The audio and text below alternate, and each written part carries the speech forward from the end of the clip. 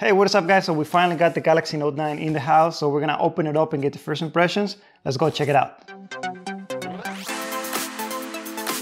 Hey, welcome back to this channel, and if you're new and you have one of the Galaxy Note phones, consider subscribing to this channel for a weekly tech video. So let's go ahead and get it in the box. So what do we got here? We got the Note 9 right here. We're gonna put it on the side for now. Let's see what else we got. So we also got the AKG headphones, which we're gonna check out this out later in another video. We're gonna put this to the side for now, but that's basically what we got in the box. So let's get right in the box of the Galaxy Note 9. First thing that got my attention is that now Samsung just decided to put the S Pen right in front. None of the markings like they did with the other phones.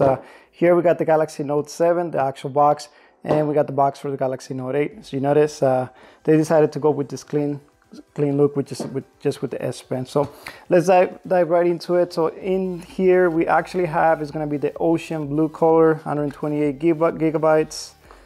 Let's write that into there, cut it open. We got some paperwork. I'm gonna put it to the side for now. Right in the front we got the phone itself. Let's put this to the side for now. Let's check out and see what else we got in the box. Usual, very typical packaging. SIM card, extra SIM card. We got some of the adapters for Type-C, USB.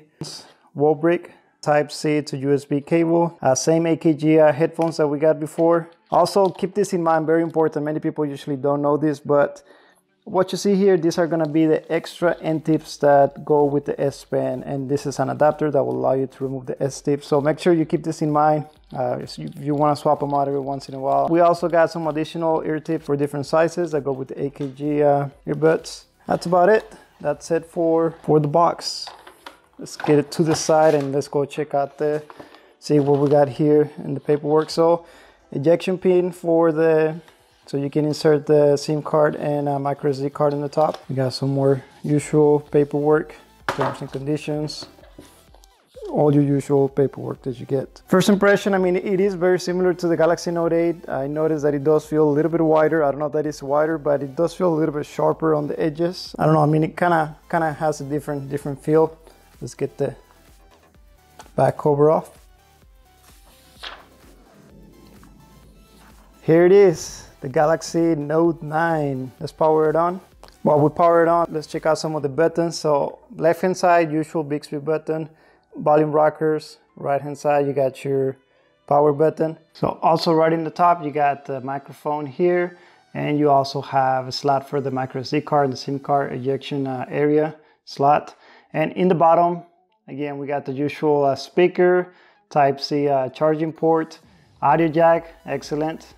We got your antennas right here, and of course the S Pen that goes right over here. So we get this S Pen out. It is a little bit bigger compared to the pen from the Note 8. A little bit wider, not big of a difference, but I feel like I do have a little bit better grip than the pen from the Note 8. But again, we're gonna have a lot more videos coming up on the newer features for the pen, and we'll check it out. Also, if you have any questions on the S Pen, let me know in the comment section below. In the back, we do have, I'm gonna go ahead and get rid of the sticker.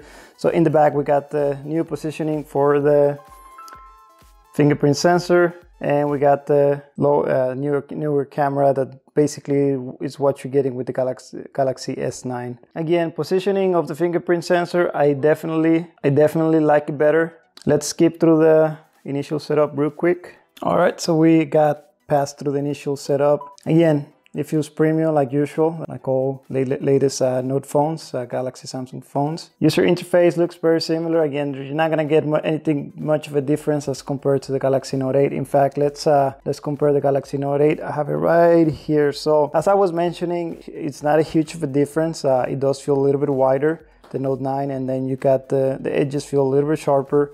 And on the Note 8, it feels a little bit more smoother, more rounded. In the back, again, very similar. You got just the changing of the positioning of the fingerprint sensor and the cameras, but everything else, it's about the same. But we'll get a full comparison side by side. But make sure you guys let me know what do you want to see on the Galaxy Note 9, any of the comparison videos, any of the features that you may be interested on. Also keep in mind that in the next few days we're gonna have a bunch of more videos coming up with the cases for the Galaxy Note 9. We have a couple of companies send us out some of the cases so we can review them, so stay tuned for that. Again, if you have one of the Note phones or if you had the Note 9, make sure you subscribe to this channel. We're gonna have a lot more videos coming up in the near future. Thank you for watching. Make sure you smash the like button if you enjoyed this content, and I'll see you on the next one.